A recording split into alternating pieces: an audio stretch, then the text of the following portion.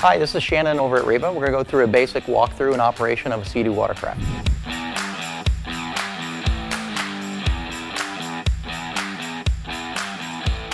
You have your main front compartment here. It's got two latches on the back of the SeaDoos. It opens up the front main compartment, which is very large. We're going to move up to the handlebar control. On your right-hand side, you're going to have your throttle. On your left-hand side, you're going to have your IBR, which is intelligent brake and reverse system. On the front of the skis, where your information center is going to be with all of your gauges for your fuel, RPM, and speed, and any other messages that may come up. Nice feature with the SeaDoo is they come with two different keys for speed. You have your regular key and you have your learning key. When the learning key is activated, it locks the ski down to 45 miles an hour approximately for safe operation for younger riders. When you engage the system, you actually put it on a key post in the center of the ski. Now you also have a glove box system in the center of the ski. Not a dry compartment, but still a great spot to put all your accessories.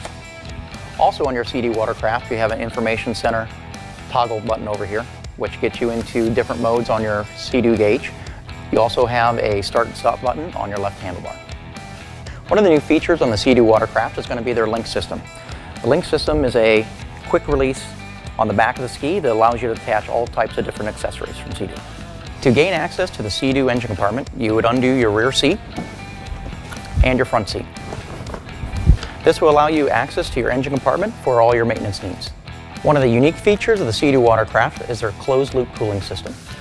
That is a heat exchanger system that does not circulate seawater through the motor, and it acts as a radiator underneath the ski.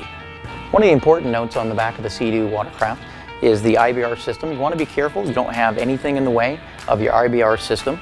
When you start the ski, the IBR will come down, find home position, and go back up to center. If it hits anything, it's going to give you a code on your dash. And you don't want to get anything in the way and crush or hurt anything. One of the things to note also on the back of the SeaDoo watercraft is your flush attachment. This is where you would flush your motor after use. You want to attach a standard garden hose.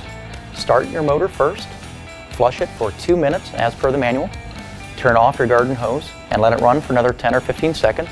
One of the accessories you can purchase in addition is going to be a quick flush system, which makes flushing your ski a lot easier. You would put in your quick connect system here and attach with your standard garden hose. Also on the rear of your SeaDoo watercraft, you have a drain plug on each side of the ski. Make sure those are in every time you put it in the water.